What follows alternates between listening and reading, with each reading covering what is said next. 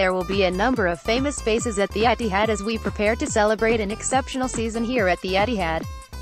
City Square is set to be hosted by our matchday presenting team, while Paul Dickov, Ian Bishop, Shay Given, Jeff Whiteley and Paul Lake take to the stage to discuss this week's talking points from our @CitySclive Twitter poll.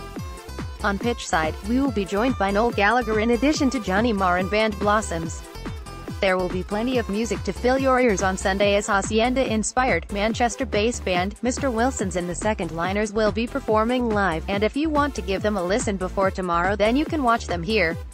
3 busking stations will be located around the stadium at Joe Mercer Way, Y Turnstile, P Turnstile and in the family stand where you can hear music from Dave Gorman, Joe Hatton and Ollie Yang.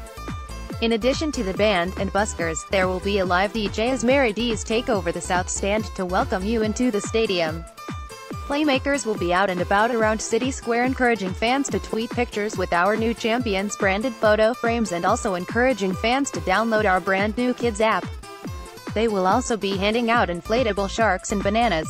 As usual, our competition, Take the Balls Out, will be running where our guests will take part in a game of speed and agility with a season-long leaderboard and their pride at stake, not one to be missed. There will also be a number of fan giveaways ahead of the match where you can win t-shirts, scarves and Match Addicts cards.